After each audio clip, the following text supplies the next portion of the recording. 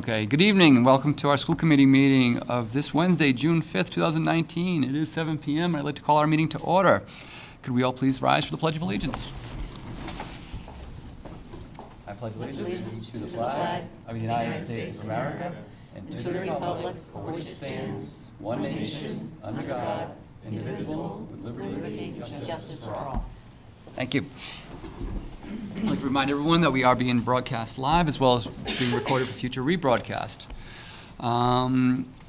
First up, we have our student representative. I think we have a new student representative tonight. I will even introduce him. Excellent. Thank you.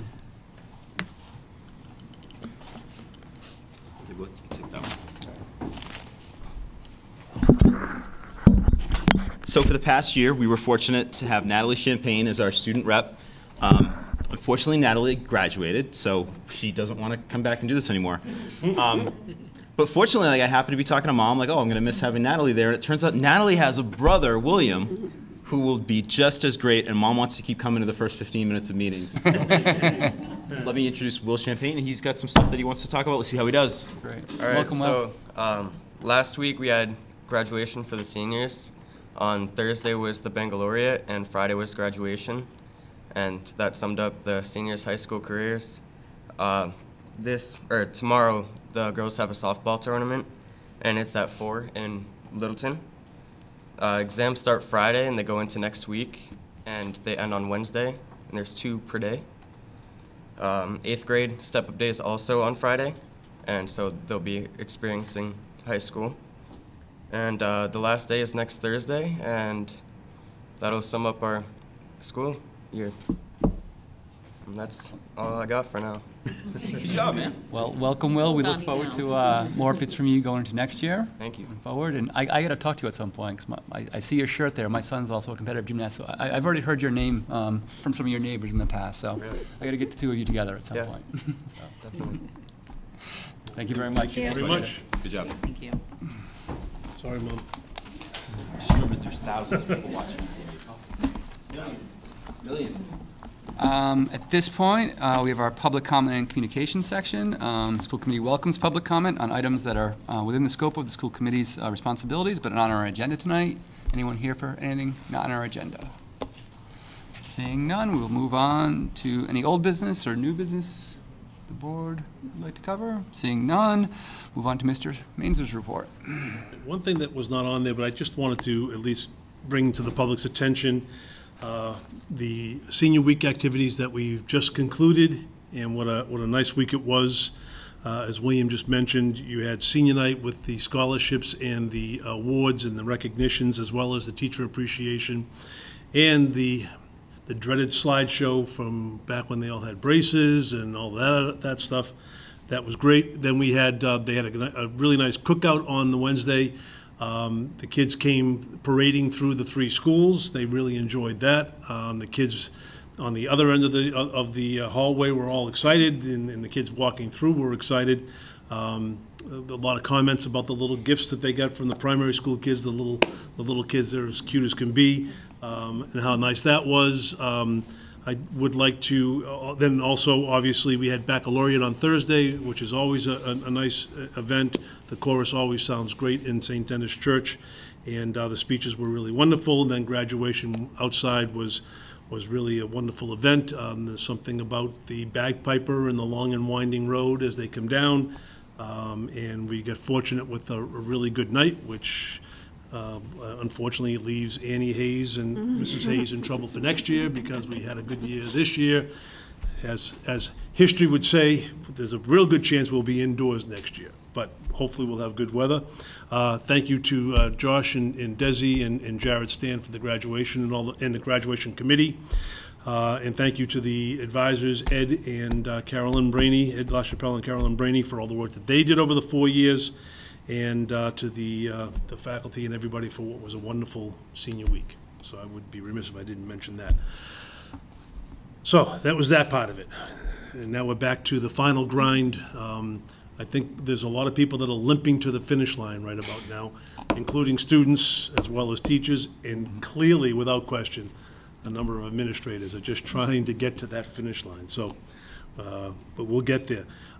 If I could ask our nurse leader, Kathy Campbell, to join us. She's going to talk a little bit about the delegation of medication and the documents that we need to sign. It's not a policy change or anything of the sort. It's simply that, well, Kathy can explain that piece of it, but there are some documents that we do need to sign so that she can go out and get trained. So Kathy, thank you. Thank you. Good evening. Tonight I am here to present to you our application for the registration for the delegation of prescription medications. We have received approval for this registration every 2 years as far back as I can remember.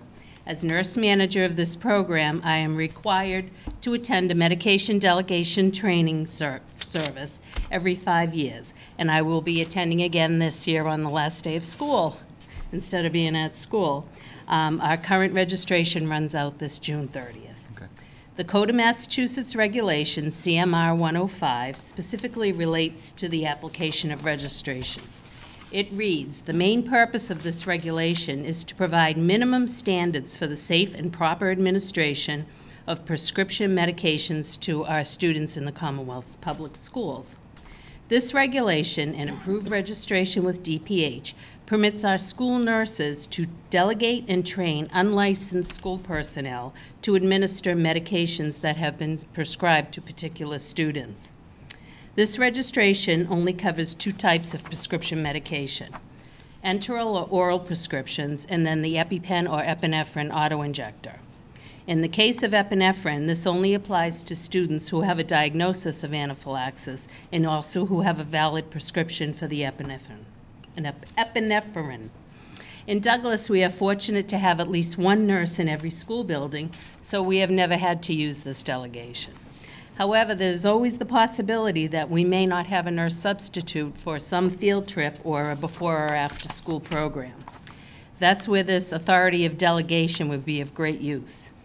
This insurance policy ensures that all students who require a prescription medication during the school day will be able to attend safely. If a non-licensed staff member takes on this medication delegation role and responsibility, this will be communicated with the parent guardian.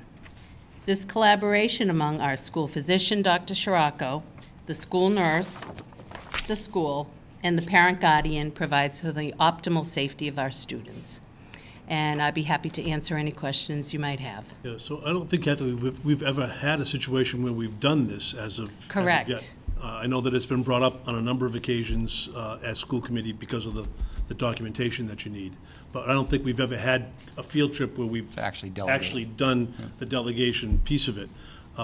So what Kathy's plan, right, exactly, what Kathy's plan is basically to train somebody in each of the buildings and if possible, to train, for example, at the elementary school, train somebody from grade 2, grade 3, grade 4, grade 5 at the same time. Same thing at the primary school, somebody from pre-K, K, and 1. The high school's kind of different because there's no real classes the way that works. The same thing at the middle school, 6, 7, and 8. If we can do that, great. Get a number of people trained, 1 person from each grade, so that when they do go on a field trip, we would have somebody who was certified and has been trained. Yes, and we do train all of our staff members in epinephrine administration on the first day of school. Correct. Yes. Yeah. So only you have to go to the training on the last day of school? Yes. Okay. Yes. And then you're responsible for coming back and disseminating that to the rest of our Right. nursing staff and then to delegates beyond that? Correct. Okay. Yeah, so Kathy will become the trainer to train the trainees and go from there. And once we have a complete list, we'll certainly share that information with you guys as to who's been trained and so forth. And only every 5 years if you do this? You have to go to the med delegation class every 5 years, and the registration is every 2 years. Okay, gotcha. All right, I have a question just because of the whole epinephrine thing. Yes. From what you read, you said the student has to have a valid prescription and a diagnosis. Yes. Knowing that a number of kids who have their first episode have it at school without a diagnosis, what happens in that case? Then the nurse would have to make the assessment and give the epinephrine. Okay. And any medicine that involves an assessment requires a nurse. Okay. Right. So if they were away on a field trip and there was nobody there, they would have to do a 911 Right. at that point. And that would be part of the understanding. And 911 always after the epinephrine. You know that, right, Kelly? Too well. Okay. Okay. So there's some documents here. I can hang on to them. I need to sign them. You'll need to sign them. So do you want me to hang on and we can do it at the end of the meeting and I can bring them back to Kathy tomorrow morning? Sounds good. Sounds good. If that works, if everybody's in agreement with it? That work? Okay, great, thank you. So Kathy, I'll bring these back tomorrow. Thank you very much for coming out and presenting. Good, thank you. All right. The only thing we have to do is remember to sign these before we leave. At my advanced state of age, I might forget it. All right, so the next thing that we have in the superintendent's report is the annual improvement plans by school.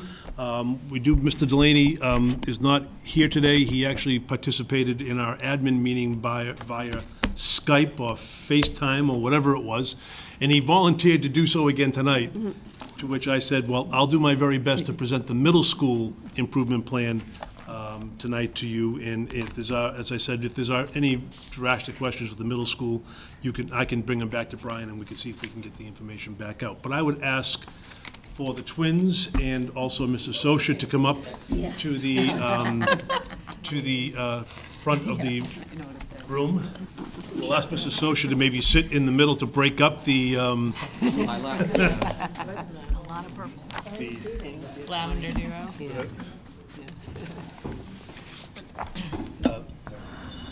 which is interesting. I worked with Desi here for a number of years, and it would always inevitably be 2 or 3 times a week we would end up coming in the same outfit, just a little bit off of a shade. I don't know if it still happens or not, but A couple times. yeah.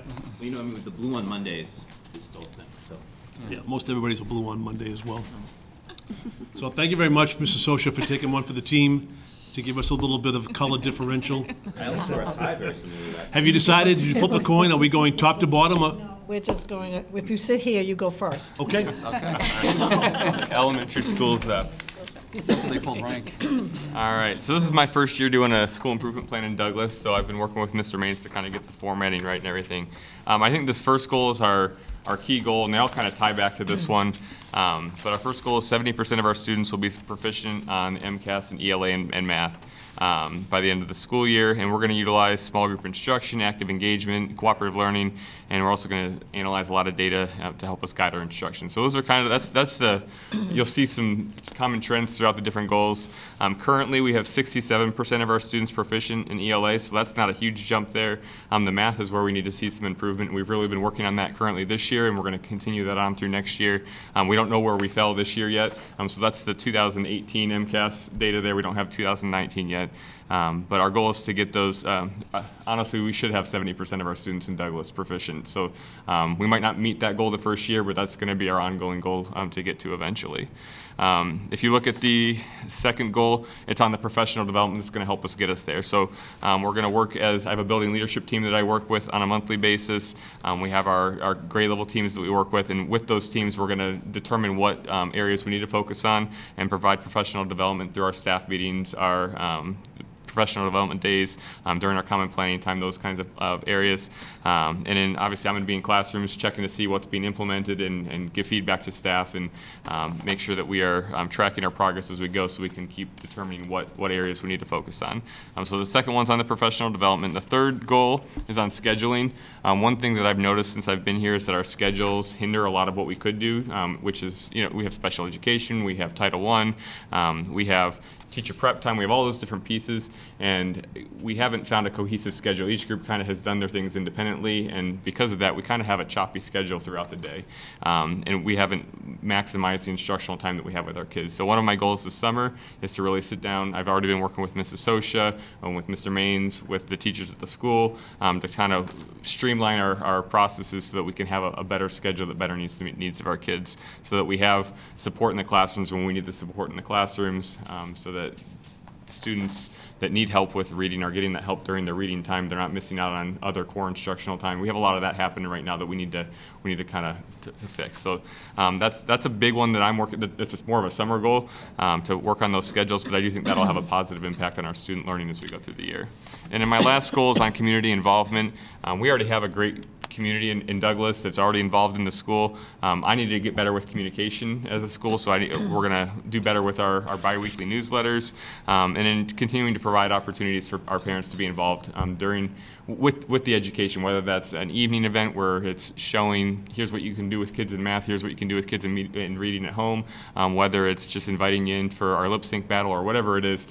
Parents in school need to have constant collaboration and communication, and so the more we can get our families at our schools, the more successful we're going to be as a school, the more successful our kids are going to be. So that's another goal of mine personally that we're going to work on as we go through the year. You guys have any questions on any of those? It's kind of a brief summary there.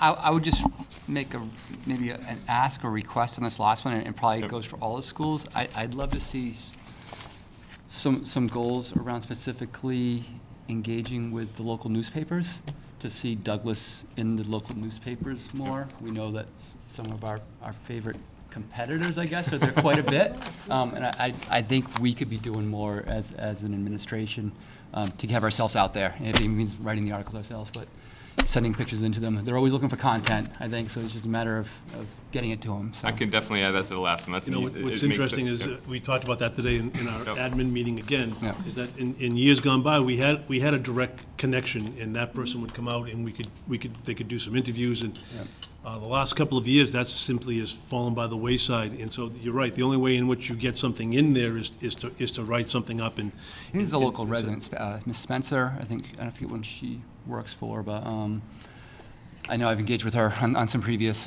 issues. We might be able to engage her on some things. If you can send me that information, I'll make sure that we reach out to that person. But that has been kind of the issue. Yeah. The group that you might be somewhat referring to as someone who.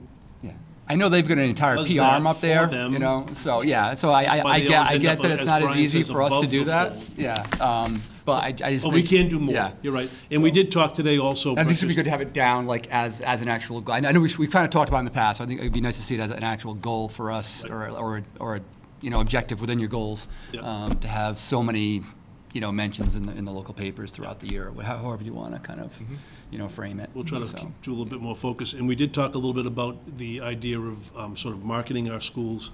So we talked a little bit about working on that this summer to come up with a document that we can place around the town. Also, but Mr. Villamere doesn't know this, but we kind of volunteered him to help us to maybe create an overall video that we could put online of the school year as well. Yeah. So that maybe during the summertime he can piece that together. We'll send some photos and he can drop in the music, and we can add some dialogue, and we can read some of the stuff to also promote what's going on in our schools over the course of the year. So a reflection on the 18-19, maybe a little bit on the anticipation for the 19-20 year, to get that out there, as well as a document that sort of is like a calendar of what went on throughout the district that maybe we can get out into the community as well. Yeah, and I think you guys all do great work here, and it takes a lot of effort doing that work. So I understand doing the publicity part of that is just like, okay, we've spent a lot of effort on doing the work. The publicity tends to be the last thing, but I just love to see that great work getting more publicity. So if we can set aside whatever 2% of our time or effort to do that, I think would be tremendous for the district. So. Yep. Senior project for journalism class. Yep. We do have a school newspaper, but I don't know. We could look at that. Yeah, if you have some advanced students in there that might want to do it as a senior project type of thing, maybe. Yep. Good. Anyone else? Questions for Mr. Bell? I just have sort of a thought, and I think it's too late for this year, but with regards to MCAS scores and community involvement, I've, over the years, have sort of talked individually with my daughter's students about what she can do over the course of the summer. I know there's a lot of online apps that they use in school. Sometimes they're available during the summer, sometimes they're not. Last year she had a math problem a day to do. That was the first time she had that, which was awesome. But I just am thinking a quarter of the year they're at home with us in the summertime, and there's summer learning loss. So maybe going forward as a next year sort of thing, there could be more of an organized, school-wide idea for what could just be put out, not mandatory. And I do know that each grade puts out a summer reading packet that they do. Math, I think last year they dabbled with it and they didn't have a lot of success with it. Right. But I don't know that I want to give hours of homework and all that, but I do think Right. providing opportunities for families to work with their kids on things that are going to help move them forward is a great idea. Right. And so we talked about it at our faculty meeting on Monday, and I think we're just going to do the summer reading packets this year, but it is something that we probably need to look at because I don't know if they're where I want them yet. They're kind of, right now they're big packets, and I want it to be simple for parents to sit down and spend 30 minutes with their kid every day, or not every day if they don't want to, but it helps with that summer regression, prevent that from happening. So. And I'm thinking if you have those like subscriptions to like Yep. Zoe does Reflex Math. Yep, and Reflex will still work through the summer. I think the teachers were going to send home some information, Okay, letting that know, fantastic. because you do have access to it. The one thing we can't do, we can't, like if they're working on addition, subtraction, we can't bump them up to the next level when they master it, those kinds of things, but they do have access to it, just like they do right now. Awesome. Thank you. Yeah, we could maybe generate a list of Yep. apps that are available online that the kids can use at their own, as a suggestion as well, for That'd math be and helpful. science. We were just having this conversation with my son in the car as I drove him to practice. Like, I can't believe I'm going to fourth grade next year. I'm like, yeah, neither can I. He's like, it's going to be hard, you know? And I'm like, well, if we do some work over the summer, it won't be as bad, you know? So it's just. And his reaction was, yeah, okay, Dad. Yeah, Oh, right, no, exactly. I'm like, I'm really so what do we have to looking do? forward to I'm some like, summer work. you know what we have to Yeah. do. He's like, Fun summer work. yeah. Right. You can lead a horse to water, but right. But, you know, maybe if the teachers have some information on apps that they like to use or apps that are out there, like I'm thinking Khan Academy because of the high school, there's always opportunities to get in to do some of those kind of things, but there must be some things at the primary level that we can maybe make recommendations to and send it out. Yep. Thank you.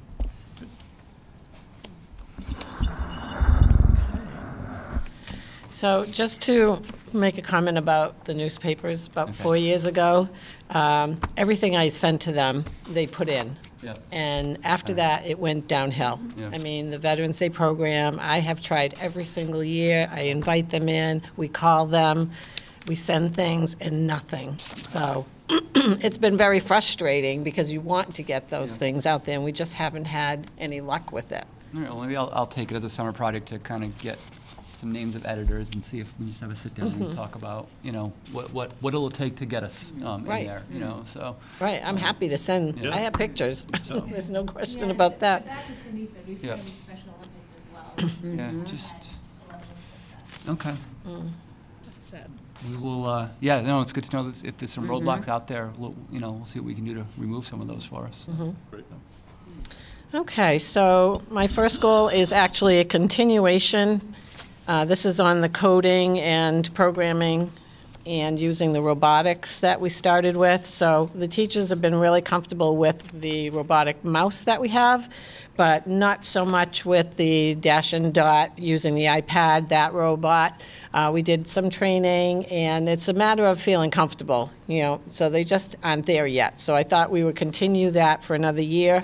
You know, our teachers probably were not trained in any of this. Maybe some of your newer teachers that we're hiring now have had some of this along the way, but you know, most of them have not had it, and it's a matter of feeling comfortable. So we're going to keep that going, and I know Scott will help us with that and work with the teachers maybe in small groups or at a faculty meeting again and just try to get that to be a little bit smoother. So that's why I kept that goal. The kids love it. They just absolutely love, and we actually bought a few more items to go along with the robotic mouse. They had a math board that you could use that ties in with the mouse. They had a game so for a preschool level, so we've added to what we had purchased before. So the second goal is actually a new goal. We will be piloting the 2020 version of our reading program. Grade 1 attended a workshop through McGraw-Hill, and we came across that they have a 2020 version out there. And so we saw some of the materials, and Grade 1 was really on board. We talked to the rep, and they're willing to let us pilot it. So our office foyer is full of about 2 pallets full of materials. Everything is there. They did their first round of training today. Teachers are totally on board because it's very much like what they're using, but better. So there are only some new components, so the teachers aren't overwhelmed. So when you do a whole new program, the teachers are like, oh my God, there's so much to learn, and they don't have to do that. Their maps, the curriculum maps don't really have to change much. What they did was They took 2 books that they had and they combined it into one called Reading, Writing Companion. And these are done by units. This is a consumable. So the students are able to write in here. They have their essential questions. They have space for the teacher to do parts in here. And the actual story is here. They read it, they reread it. They talk about evidence. They talk about the genres. So the teachers love this part. You can see, they have the little roadmap there. So this is a brand new piece, and they're very excited to use that. So I think it's going to be a plus for us.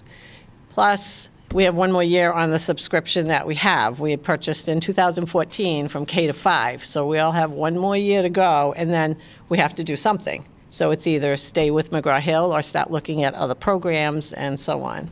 So I'm glad they are on board, and we have, on our PD day, we hooked up with the presenter that we saw, and she is from the Hill for Literacy, which is in Woburn, Mass., and she's coming out to do the afternoon PD for my staff, and that works with any reading program. She's talking about reading strategies and, just little key things that they picked up on. They were only with her for an hour when we went to the workshop, and they came back with 3 or 4 really key points to help kids. And it was just amazing. So we got her on board and looking forward to having her in October. So that's where that second goal is coming from. The third goal is, again, a continuation. It's the social, that was the other thing I wanted to say about the reading program. They have included social emotional learning right into the program. They've embedded stories in there on the social emotional. We have feelings was one of them, or the power of yet, because we haven't yet accomplished this, or we haven't gotten it yet, but we will. So it's all based on their level. So they've put that right into the program, which is awesome. So you don't have to really think about that.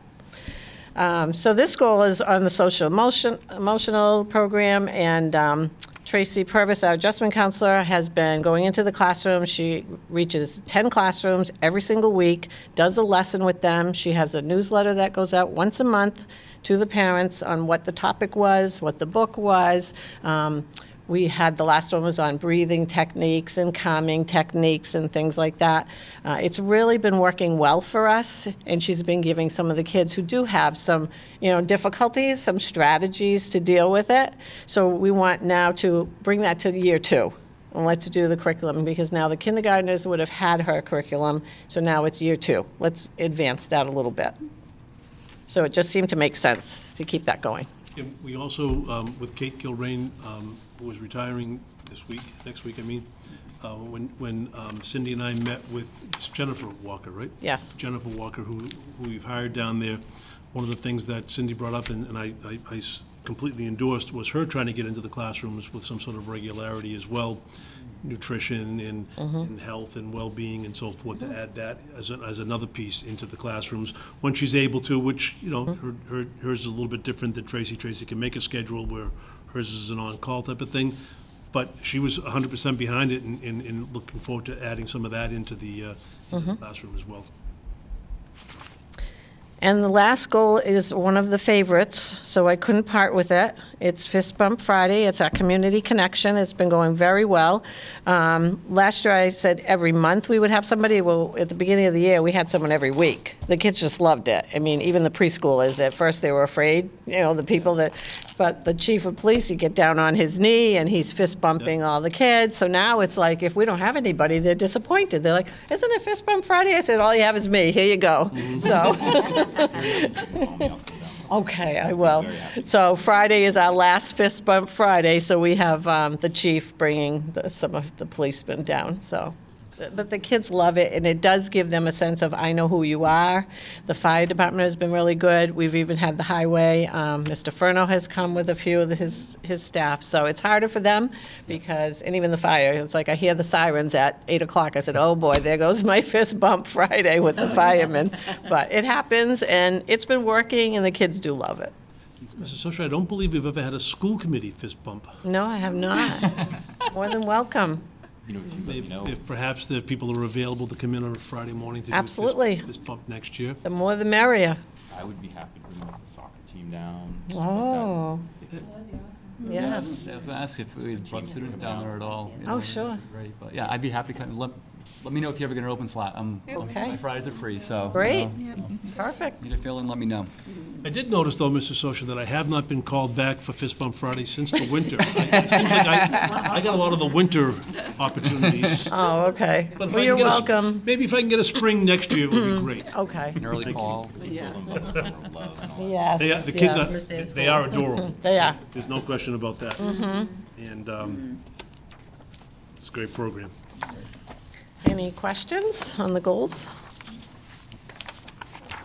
I promise not to add my 2 cents all the time, but Tracy Purvis is just awesome. And the Yes. work she's doing is awesome. So if anybody's watching this and saying, well, that sounds touchy-feely, my 4-year-old talks about zones of regulation and showed me how to properly belly breathe. So Right. it's the real deal. That's like, right. Good stuff. Which I think is great that you're mentioning that, because, Rebecca, because the appointment of the position of Jocelyn full-time at the elementary school allowed this to happen, because if it wasn't, we were sharing her between 2 buildings, and there was no way that she would have been able to ever do any No. of that. Yeah. And so, that's a direct benefit that we're seeing from, the committee approving the moving Tracy from part-time to full-time at the primary, and moving somebody from part-time to full-time, so basically adding another person. But the benefit is that we're getting great coverage at the elementary school, and she's teaching and getting into classes, but also you're seeing it at the primary school. And Right. that would not have happened, just wouldn't have been possible. No, Tracy only did once a month, and she did it during their library time, so the teachers never heard what the message was. So now she's in the classroom, teachers are hearing the message, and they can follow up on it all year long.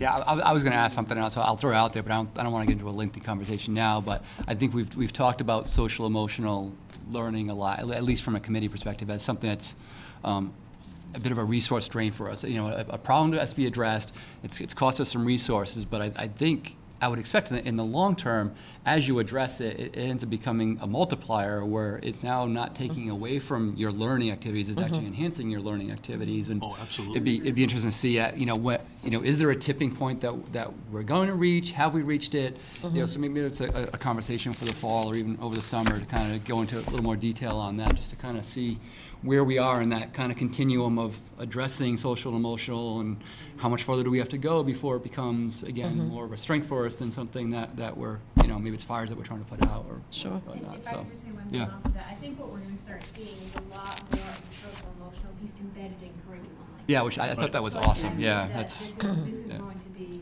they're going to work together in a parallel manner. Yeah. So.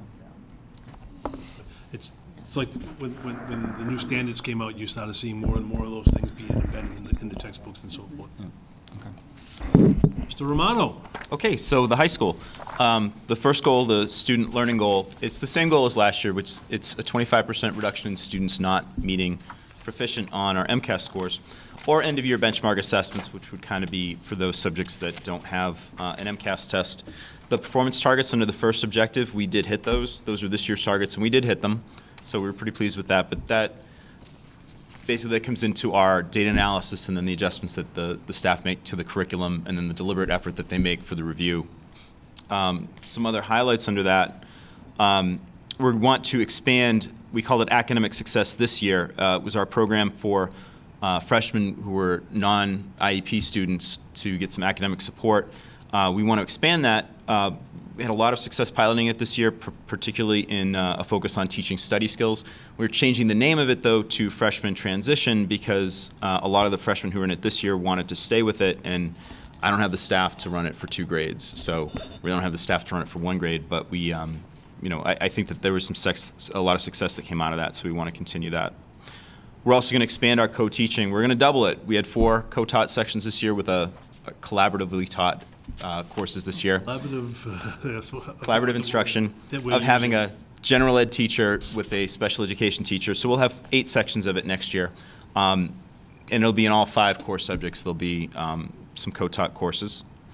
We're going to revise some of the flex out process, basically how our students in the flex center flex out. Right now there is a perception among the kids, well, if I flex out of class, I can go back and kind of hang out with my friends. We want to kind of make that so that no, they're going to go someplace and they're going to work. So if they want to go back and there's a study hall or something going on, they can't just sort of go in and integrate themselves into that. Try to continue to promote that idea that you still need to complete the work even if you're not able to be in class, but still give them the avenue to leave if they need to leave. And then out of my school council, actually, they wanted to maybe find a way to focus on promoting student reading, which could include that summer component like you had said. So I want to put together a task force now that I have a librarian, and we'll put her to work on some literacy things and develop initiatives to enhance student reading outside of the classroom. And so we threw around a few ideas like book clubs or teacher book recommendations, how we use the library's budget to bring in kind of high interest literature for kids, things that students might want to read, those types of things. For our professional practice goal, it's to enhance professional collaboration among the staff. So some of this includes professional development and collaborative strategies among teachers like lesson study, learning walks, things like that, to create a calendar of opportunities for staff to present to each other. So at staff meetings, I'd like to have 5 or 10 minutes where a staff member can share a strategy that they use. We did that a little bit with like the co-teaching this year, the collaborative instruction. We did that a little bit with how people were using Google Classroom and other online tools. And I think that went over pretty well, and I think teachers, they liked having that opportunity. We're going to do some more deliberate work on our writing across the curriculum to support the new MCAS writing requirements. There's now 3 types of writing that they have to do on the MCAS ELA test, and we want to make sure that we hit that up. But English can't be the only one that's teaching those. So like we want more of the argumentative writing and that deliberate process to be done by social studies, for example. The step procedure, for that to be done deliberately by the science department. For our, on our general school improvement goals, develop and implement new programs and curriculum to expand or create new college and career readiness opportunities. Basically, it's the new opportunities that we're making for kids. Had to cut back the ambition a little bit with budget. We're still implementing the early college program for next year. I have a meeting next week with Uxbridge and QCC to kind of look at some other avenues that we can do with that, along with some articulations with Bentley College that we're working on. We're going to pilot the Pathways program, and that was the program that's basically it's like having a major in high school to kind of focus a kid in and sort of recognize when kids are taking those extra classes and doing those extra things and try to promote and reward that extra work that they're doing. And then we'll need to revise the social studies pathway this year. They've changed the frameworks on us, and we're still waiting to hear on the science changes. The last thing under there is cross-curriculum work. This was something that the NEAS team really highlighted as something that we need to do to have more opportunities for different departments to work together. So I've come up with some ways that we can factor that in and create planning time for people. That's really the thing that is a barrier to it is, you know, all my English teachers are off one period, all my history teachers are off another period, so to collaborate, we have to give them some time. The next school improvement goal is enhance social and emotional wellness. We piloted a peer mentor program to help with students with the social transition from middle school to high school. This year, we had a student who, as their senior project, they developed a new program, and she's recruited all kinds of kids, and we've got some training lined up to have peer mentors for next year, just to sort of help as new kids come in to kind of get them acclimated to the building. We're launching the Unified Sports Program, and we're going to do some revising to the advisory program. I gathered some feedback from staff and from students on what they most want out of the advisory program, and we agreed the interpersonal connections, so it's kind of whether it's games or other team building activities, life 101 skills, sort of how to do a job interview, how to change a tire, how to jumpstart a car. I don't know if there'll be practical applications of those, and then how to be successful in school, those academic skills. And then finally, facilities upgrades that mostly have to do with supporting these new programs. We do have to get in compliance with OSHA standards, the district safety plan upgrades that we want to put in, and then how we're going to use some spaces to kind of support these new programs. So how are we going to utilize the library to do those, the Freshman Transition Act things, where we're going to create the space for a plant science program, should that come in. We've got the art studio that we kind of cleaned it out with the flood. And you know, we've got that space that we can use. And actually, Amy Stan went through and she looked at her numbers for next year. She has 41 Art 1 students next year. That's a 50% increase over what she had this last year. And of the students who didn't graduate that took Art 1 this year, I think it's 12 out of 16 are taking art again next year. So really kind of excited to see what she decides to do with that space. And that's because of the Mass Corps That helped a lot. That graduation that you requirement really approved helped here out. with an art requirement for graduation, music, arts, and so forth, so. Yep. That's good. And then that flex out space, wherever it's going to be. We don't want to make it a dungeon either, where we send them. So we need to have, it still needs to be like a working environment room. Should So be a regular classroom that they. we don't want to put it behind the boiler or something. Any questions? On the initial pathway, do you have one already lined up? So we have 3 pathways that students can take. Either they can take it with distinction or without. It's just basically it's the amount of honors courses that they take or AP courses that they take. There's one for STEM. There's one for, we're calling it global pathways, so it's sort of a foreign language and humanities focused one, and then a business pathway. Great. Other questions, comments? Okay. Thank you. I will try to get us through the middle school one. When I did talk to Brian, he said, just tell everybody that everything's going great because I'm here and so forth, but I thought I would try to give you a little bit more detail as well. I can read it in his voice. Yeah. We're We're going to do all kinds of things. It's going to be great at the middle school. It's pretty good. So his student achievement goal is that the Douglas Public Schools will continue to maintain its focus on meeting educational needs of all students, learners through curricular, instructional, and assessment practices that inspire student engagement. This goes along with a lot of the things that Brian has talked about in previous years, is the work that everybody has mentioned with regards to data collection and use of data for MCAS, the Northwest educational assessment tool that he used, and the data that brings with it, and how he can use that to improve instruction and so forth.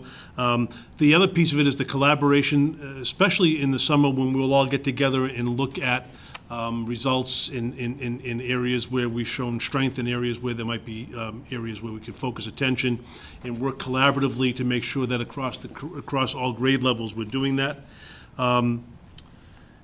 He talks a little bit about executing collaboration with the high school and the elementary school. As you know, the elementary school feeds into the middle school feeds into the high school, and I think we have a pretty good rapport. But as is the case with the school year, things get going, and it's hard to make those times set aside. So looking to just set aside time where middle school could talk with elementary, and I know they did some of that this year with the 5th and 6th grade teachers meeting.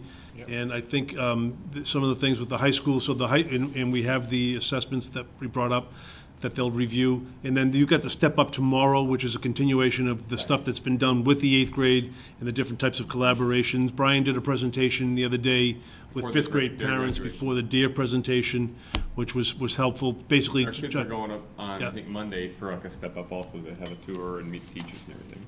So, just looking to continue to provide those opportunities for us to let parents know what the difference is between going to elementary and middle to high school. His second school improvement goal is related to his educational goal of the literacy initiative. This will be the 3rd year, I think, maybe the 4th year. The original piece of it was the writing across the curriculum piece and getting more writing into the classrooms. And as you know, this year he expanded it and he added the DARE program, which is the Drop Everything and Read piece. And they did some additional things with math and as well. So he's looking to continue that literacy piece. He shared with you in the beginning of the year the growth that they were able to identify, and that it was amazing growth with their students in the area of writing. He's very anxious, as he mentioned, he's very anxious for the MCAS results to come back on the written piece because he believes that, again, he'll see a continued growth. The DARE piece is a 30-minute block that they have 3 consecutive days out of the 6-day rotation where they get the opportunity to do more reading, and it's silent reading. It has gone pretty well. I've heard positive feedback from the teachers as well as the students on that. So that's his second educational goal. His third educational goal, I admire his stick-to-itness. STEM.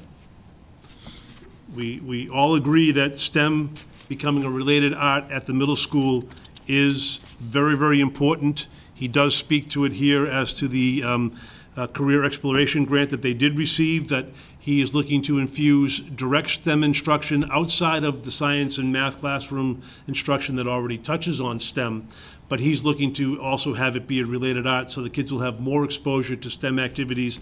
As he says, break things, reassemble them, figure out why they didn't work, and so forth.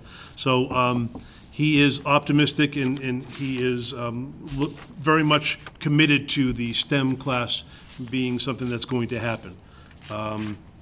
We are as well, and we're going to be cautiously optimistic to see that can happen indeed.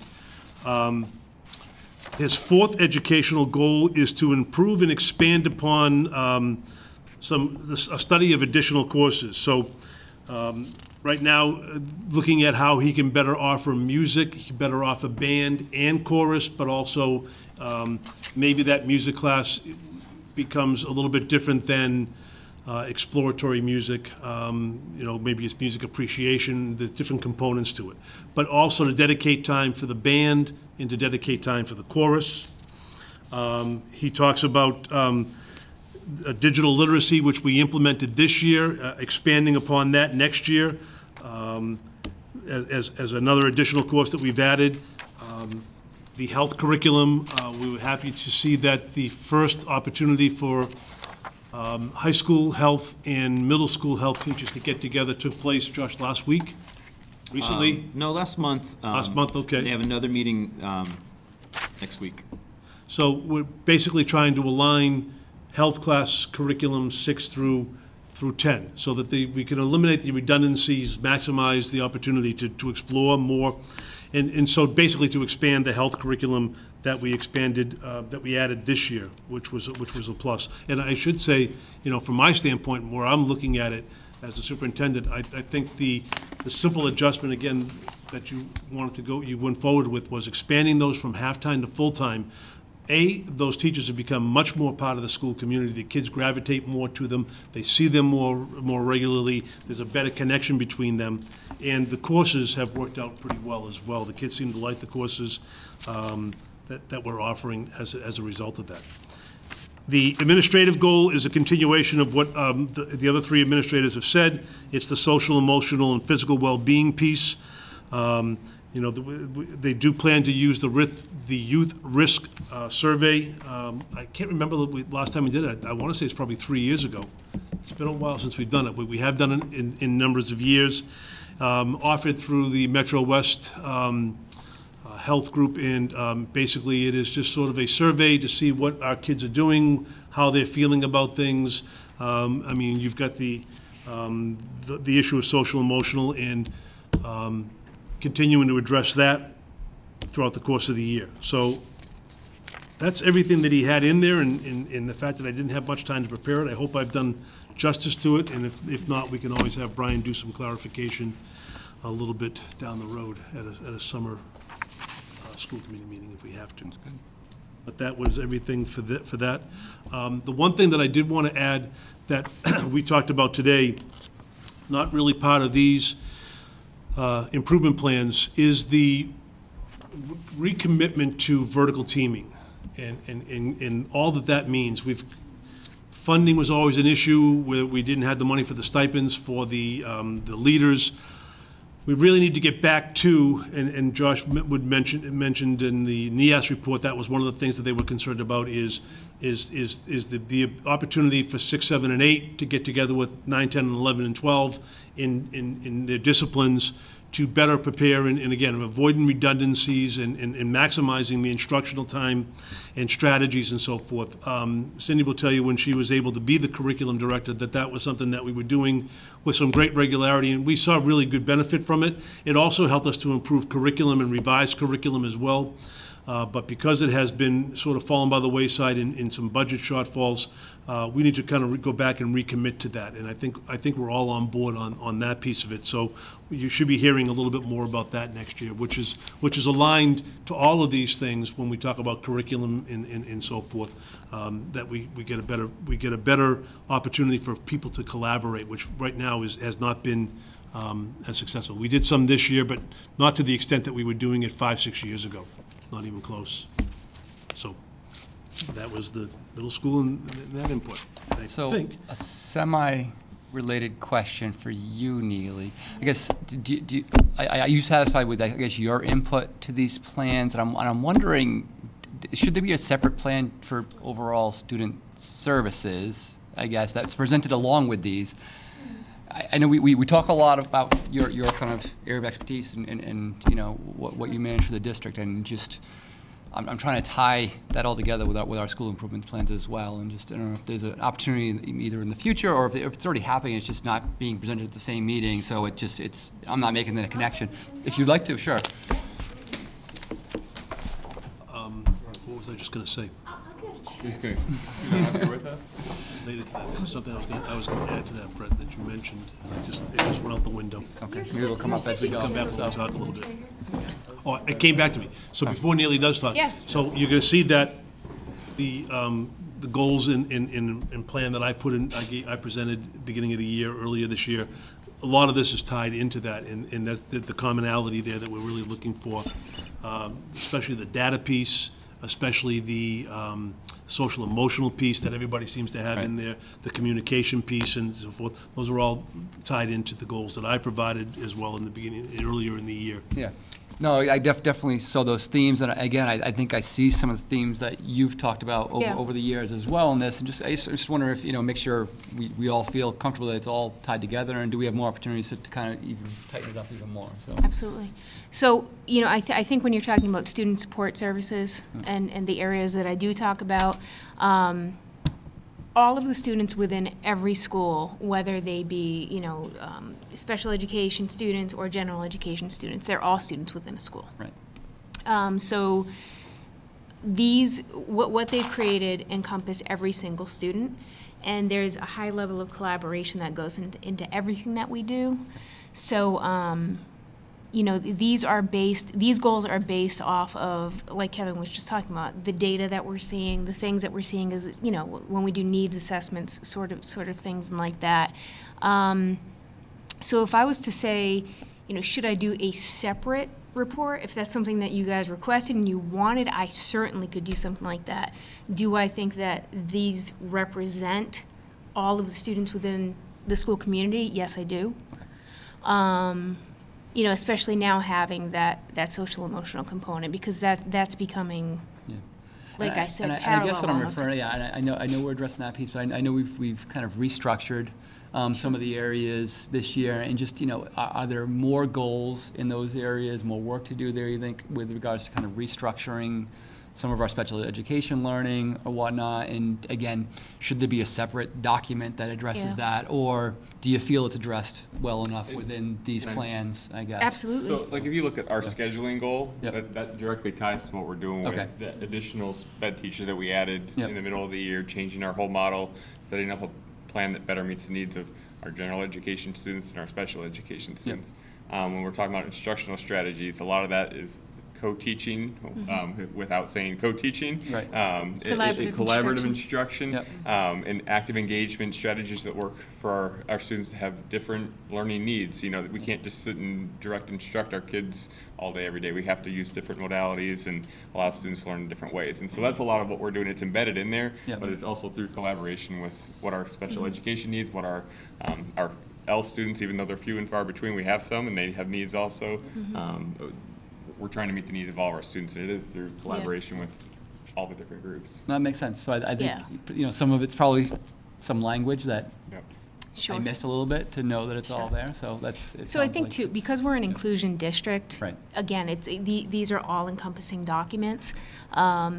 And everything we do is together, because, you know, like the point that we try to get across, Courtney and I talk about this all the time. Student support isn't just special education. Student support is all of the kids. So I do feel that these do reflect all the kids and all the needs, but again, if you'd like something further, I'm happy to. I don't want to create work for the sake of creating work. You know, Why so, not? Yeah. 6 more days. Last thing I want, but you know, if everyone feels comfortable that we're, you know, again addressing. I apologize for these, by the way. I just realized I had one. We can look at that for next year. Sure. As we get closer to this time, when we get ready to do the improvement plans, perhaps it might be just something, maybe it's not an improvement plan, maybe it's just a plan of what's going forward and how you're tying into all the schools and so on. And that might not be a bad idea Yeah. either, because what we do, again, probably every month, every 2 months, is we really have to look at our programs, and we have to adjust on a monthly basis. Yeah, I think that's what I was referring to. We did Yeah. some things last year that were kind of on the fly, not to say they were unplanned. I think they were things that were well thought out. Sure. But they were things that we hadn't put a lot of discussion, at least at a committee perspective. And, just to if there are things that you're already thinking of as longer-term plans, do we want to document that in some way? Or, Got it. again, is it already being covered and I'm just not picking up on the language of it properly as they discuss it? So. No, I think to date, we're covered. I think our program, well, I know, our programs have really been looked at this year by the principals, the entire administration, as well as our student population. But as we've seen, within a day, a lot of this can change according to kiddos that move in, and things like that. That can change a program. So those are the times that we do need to tweak. So, yeah, we can certainly continue to update on those changes. Thank you. While you had brought up the idea of strategizing, we did meet this morning, and maybe we could talk a little bit about the strategy that you're looking to implement at the high school for next year, possibly if the committee's on board. You might as well throw it out there if you want to. Absolutely. Sure. You feel good? Yeah. Good.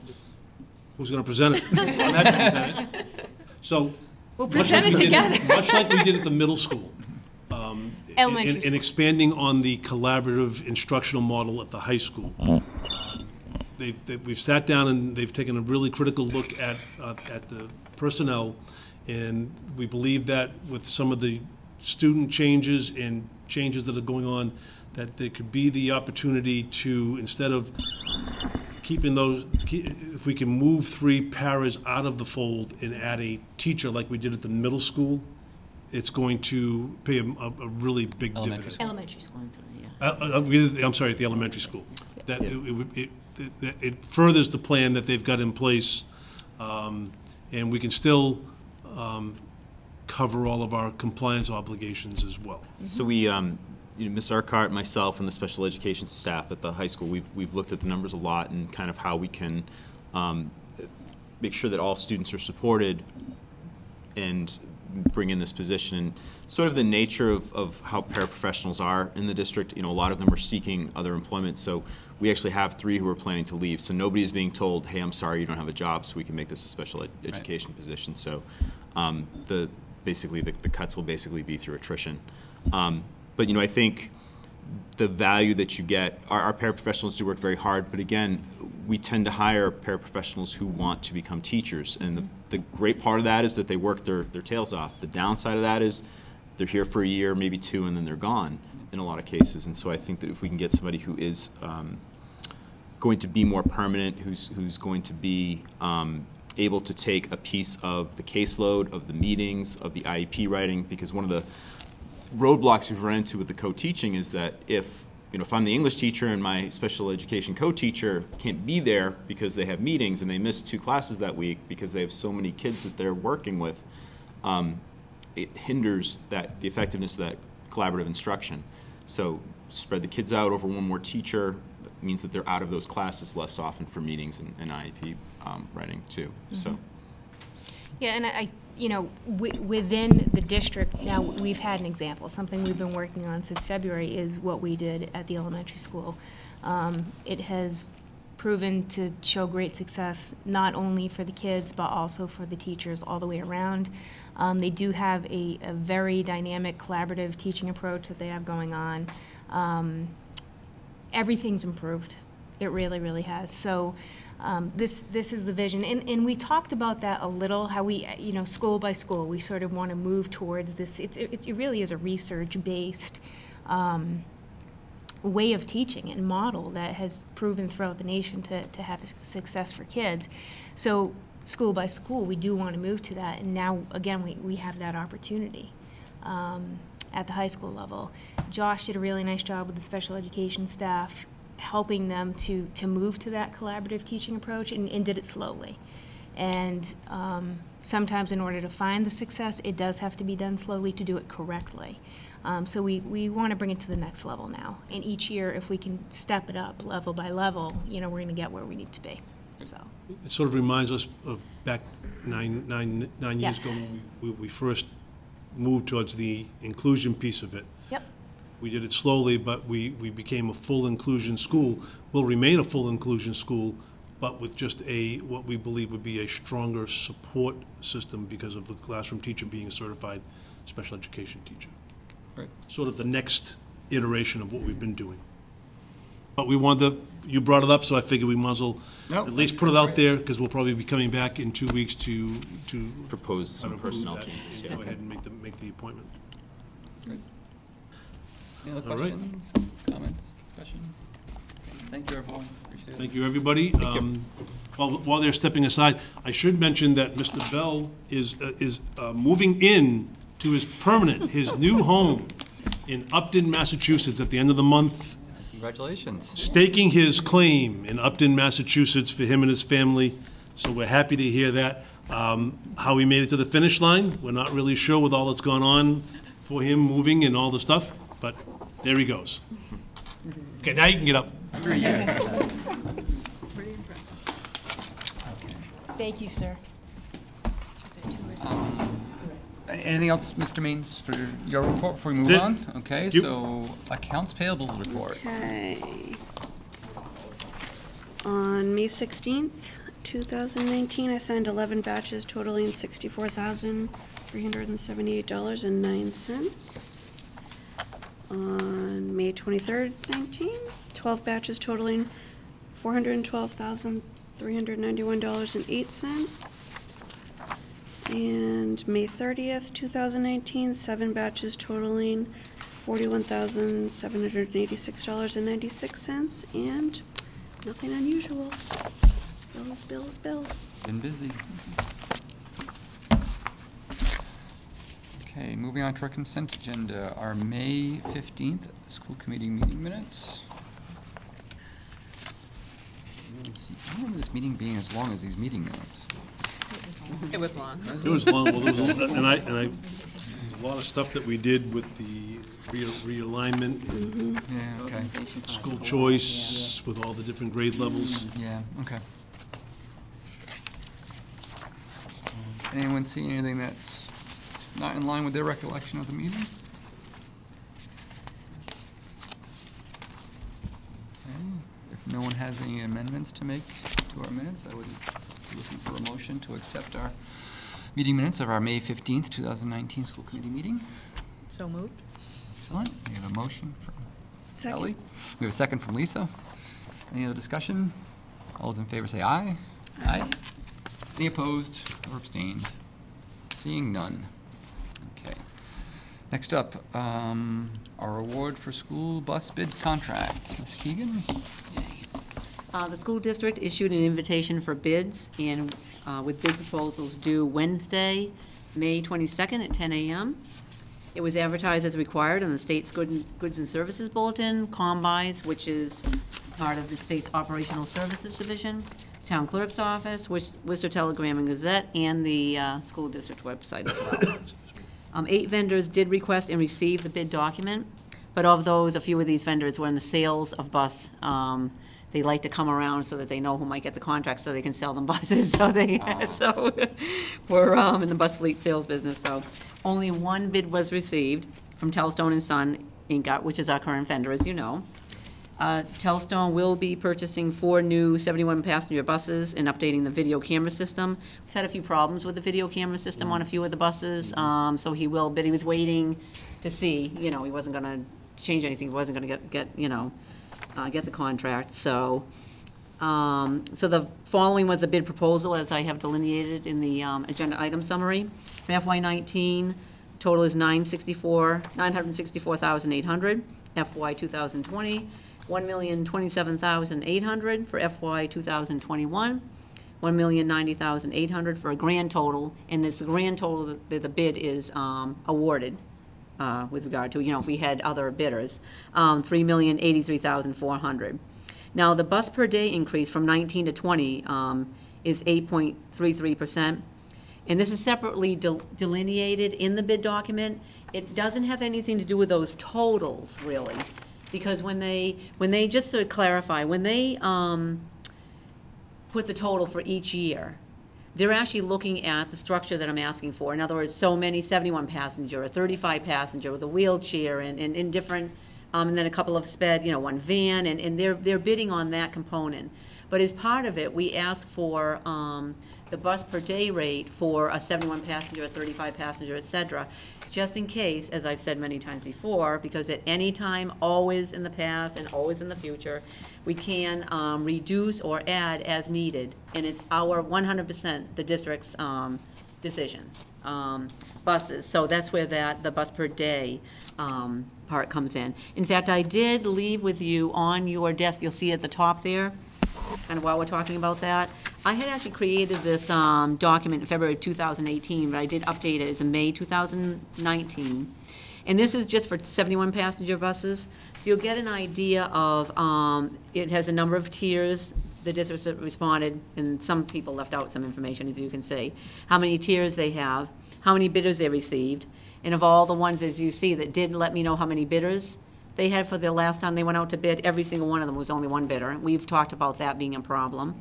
And a couple of notes. One of them did tell us it was 77 passenger buses. And one here, there's a note in FY20 that went from 3-tier to 2-tier. But you'll see, all the prices per day. It's more, again, about that add and delete. But it does give you somewhat of an idea of the cost structure, obviously. So before this bid, I had most of what's on this list. That I actually presented to you, if you recall, when we did the renewal years, and we were, I believe, the second lowest out of everybody that had responded at that time.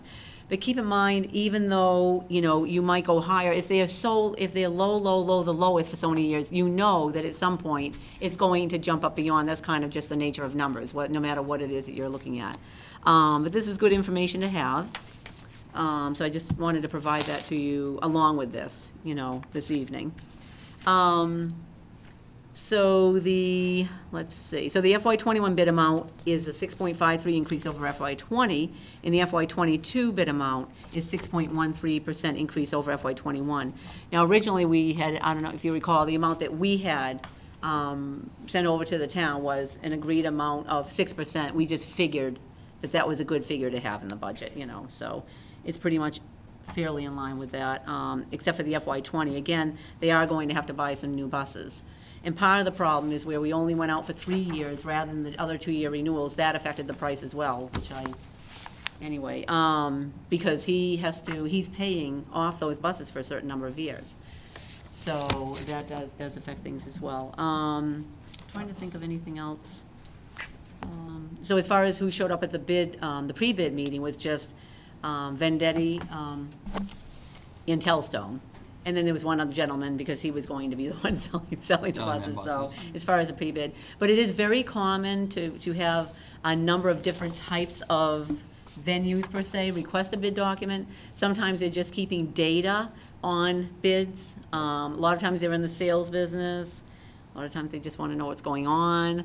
So you can't really go by how many people take out that bid document, as I have found over the years.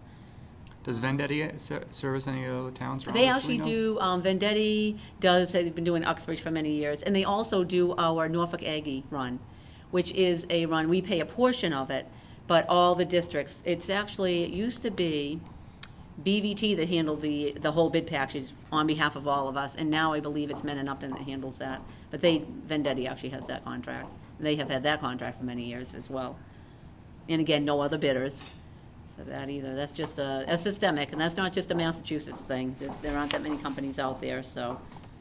But I really don't feel that it's amount that's out of line in any way. If you look at it is going to be the bus per day will be, if we have to add a bus, it will be, I believe, it's $70,200. If it's a 71 passenger. And I did request the listing from Mrs. Sosha of all the kindergartens and the addresses. So what I'm going to do is once I get to a point where I have to kind of redo what we had before and move things around, the stops and things that would change. And then what I'm going to do is plot the incoming students on which bus and see how that'll affect the numbers of students on the bus. It's a very preliminary, we can do very quickly in the interest of time. Yep. Effort.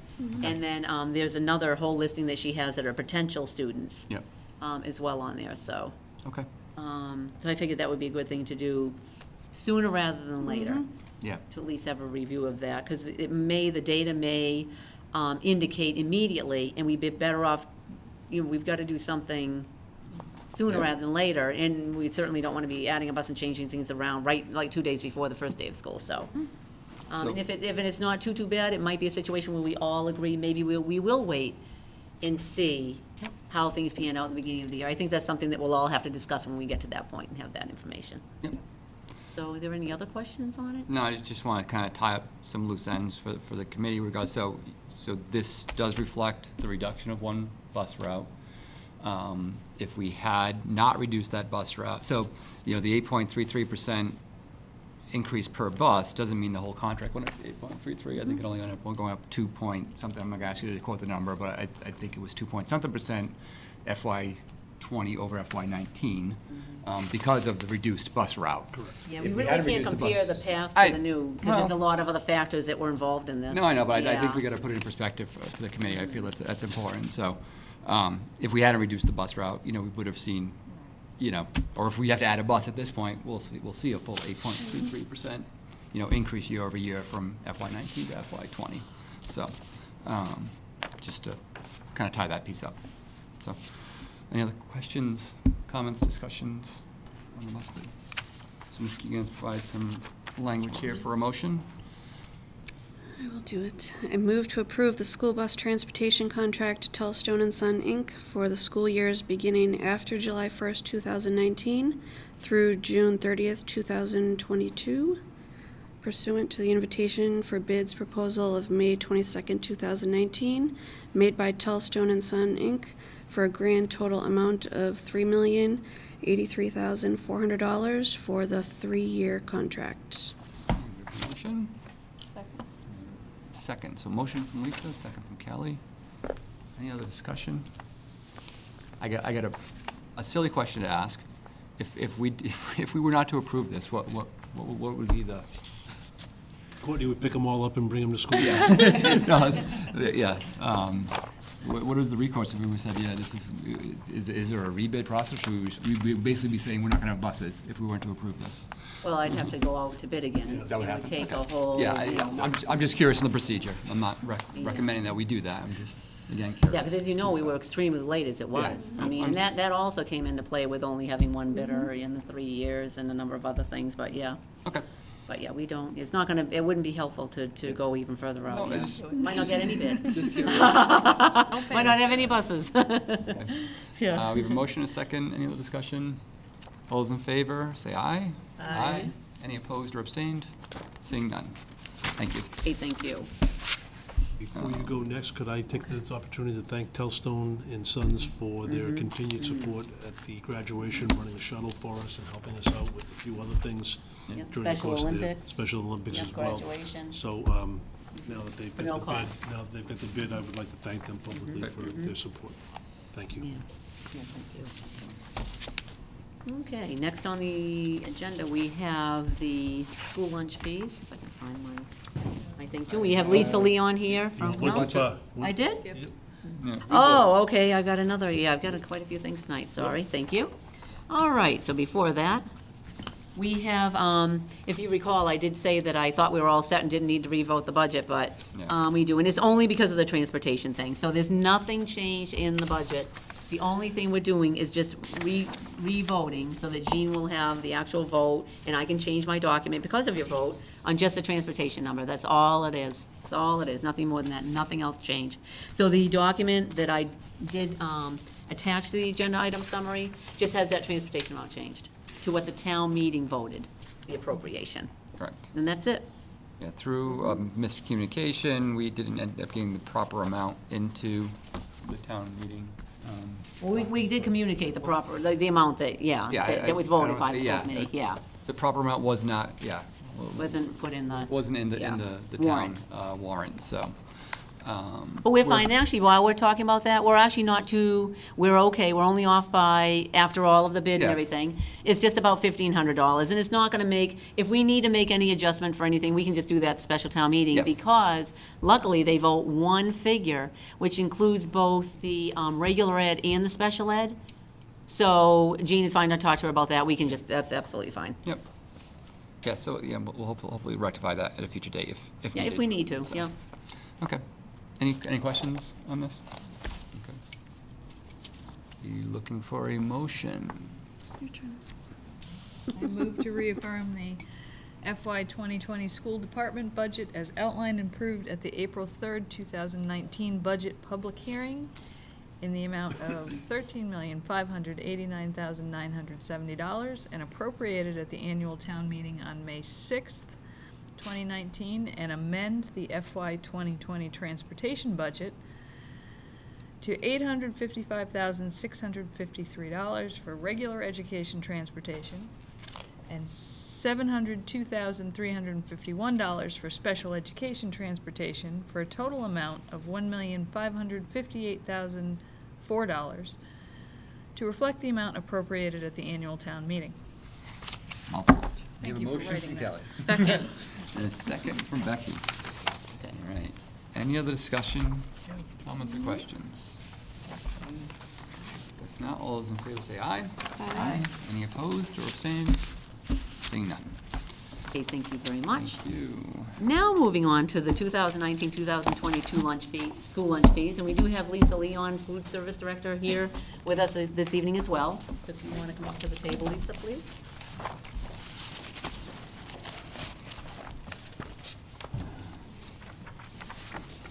Good evening. I had submitted a proposal requesting an increase in the school lunch price by 25 cents. That would bring the price at the high school to $3.25 and $3 to the other schools. I've also, I'm looking for an increase in the milk price, so that would bring it by 5 cents from 60 to 65.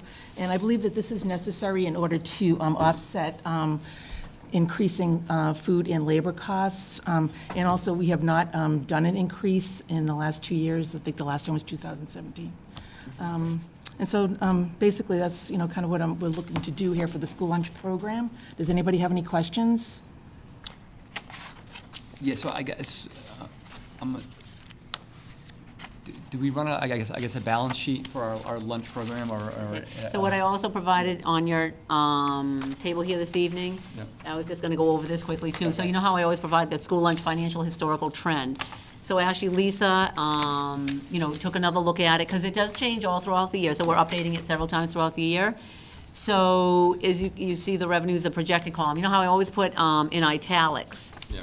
anything that's projected until it's reconciled and audited and all.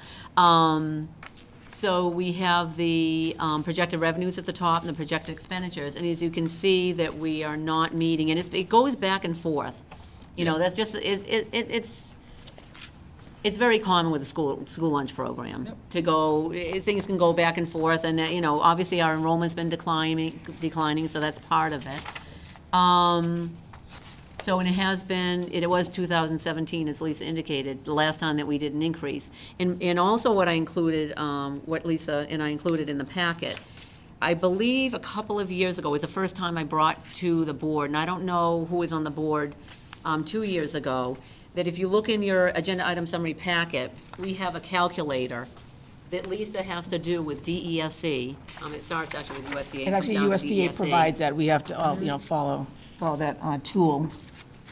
So 2 years ago, we did it. This gets a little convoluted. It's a state thing. It has nothing to do with Douglas or us.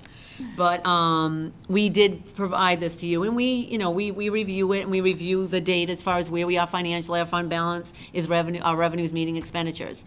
So what this does is, and the reason that they promulgated this calculation, which is a good thing, is that a lot of times throughout actually the country, school committees were very reluctant to increase school fees, so a lot of them went in the red. They just the whole program went in the red, and it happened all the time throughout the nation. So that's why they require this.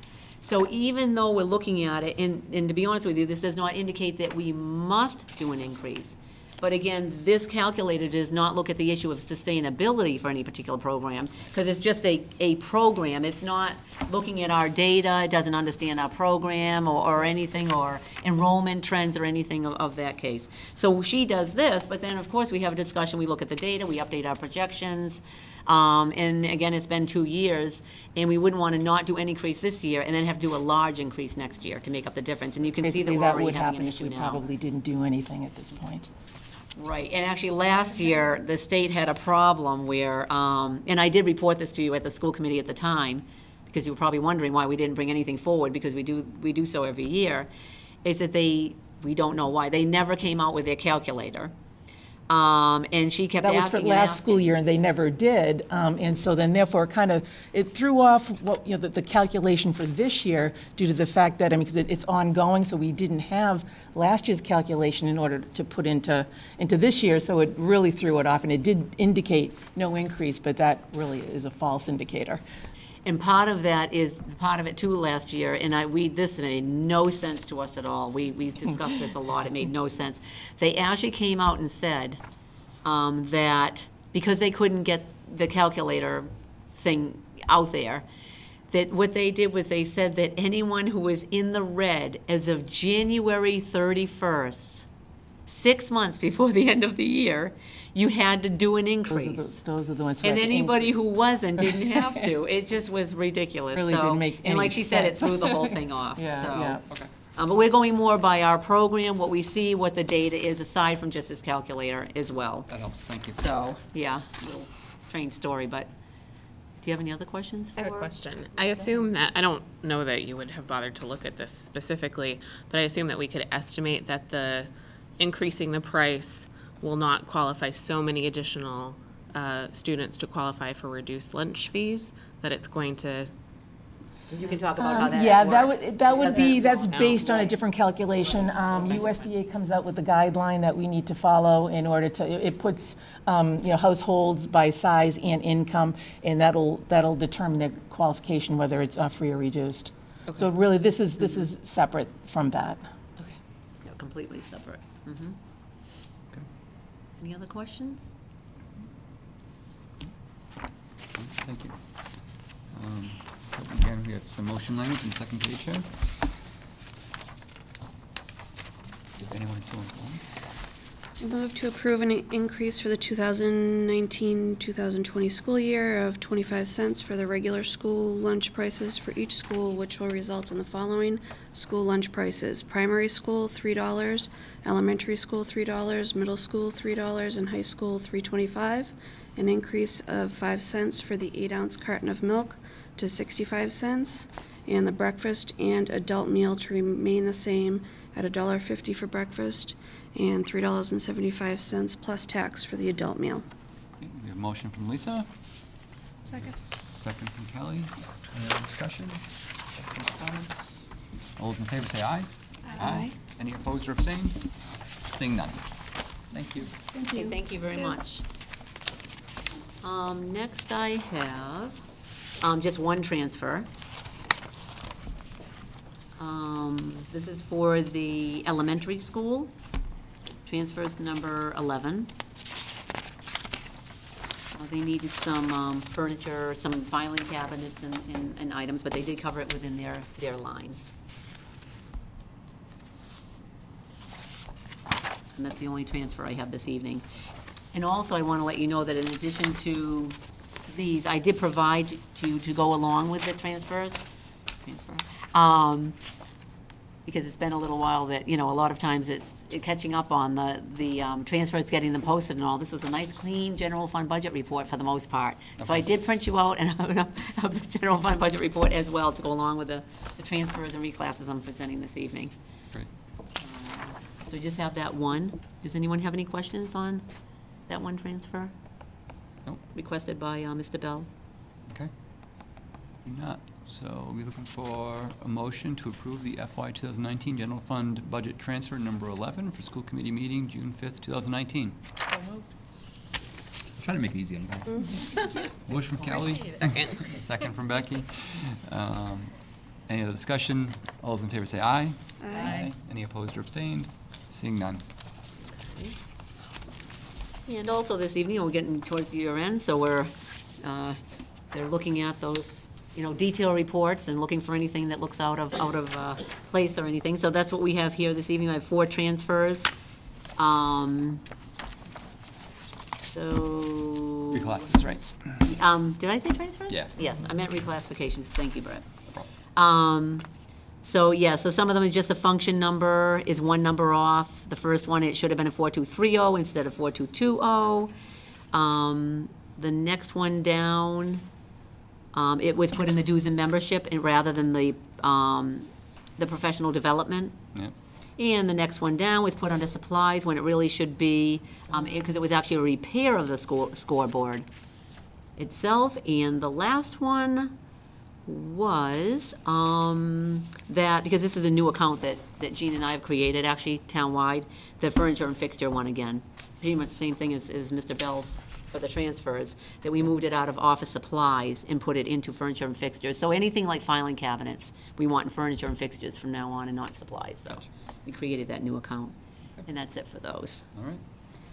I'll be looking for a motion to approve FY 2019 reclassification number 10 for school committee meeting June 5th, 2019. So moved. Second. Motion from Lisa, second from Becky. Speak to it, Helen. Any other discussion? Seeing none, all those in favor say aye. Aye. Aye. Any opposed or abstained? Seeing none. You're approved. Thank you. And the next thing we have on the agenda, I guess Lisa can come back up again. And this one's a real quick, simple one, and I'll let Lisa just explain how this came about. And this is the one just before Lisa speaks, I had asked you, Brett, regarding, because it's such a very minor change in policy, and she'll explain how it even came about, that we didn't feel it was necessary to have a no policy subcommittee. They were very, very simple changes, so. Okay, so this was something that was found during, I had DESE, the administrative review, this past year. So they come and basically take a look at everything, in the Douglas School Lunch Program. And upon the review of our lunch policy, there was some wording that the reviewer wasn't happy with. And I believe basically the gist of it was, I think, in providing how we spelled out the food that we were providing. It was like, we said or versus and if we said or, it didn't qualify as a reimbursable meal, so we needed to make that change. And I believe, hold on, the other change was just basically, and to just remove reduced out of that one paragraph and put it in with the bulk of the other students. So there's just very, very, very minor changes that needed to be made on the policy. So like you said, the part that was actually removed, that you see crossed out in the copy that I gave you, basically they said it was covered in the all other student section, so we didn't need it there, so it was just redone it. And then very tiny things of, like she said, and instead of, whichever is available, we took out that, took out the or. That was it. And that was it. And meant that it was a requirement, and or said they could have a choice. But so we need to always provide a reimbursable meal to the students, and so that was just kind of a little technical wording there that she wanted us to change. Right, which we of course do. We just wanted those couple little words just needed to match what we're already doing every day. Yeah. So and that was it. Very, very simple changes. Okay. So I think it's our first policy change. Yeah, so we're not, so I'm sorry. I forgot to mention, this is, I should have said that, thank you, Brett, I apologize. I should have said initially that this is just the first reading. Okay. And then what we'll do is on June 19th, we'll just have the second reading, and basically the same thing again. And then right after that, if you don't mind, on the 19th, we can just vote it. Okay. Second reading and vote subsequent to that. So again, being a bit of a novice with this, for first, do we have to read the entire policy out? Is that what a first reading is, or have we already covered the requirements for a first reading, what we just did? I believe we have. Okay. Yeah. Thank you. We're all set. Okay. Yeah. So do we have to, I'm going to read this out loud then. This is the first reading of the policy change. The second reading and vote will be scheduled for the June 19th school committee meeting. Does that cover what we need to cover tonight? Yes, it does. Thank you very much. We'll get better at this as we go. We haven't done a lot of policy. I appreciate your asking, because then I forgot to even mention it was a first reading, so I thank you for that. No problem. Thank you. Thanks. No problem. Anything else tonight, Ms. Keegan? We covered both the topics on the agenda. We're Okay. all set, thank you. Topics not anticipated?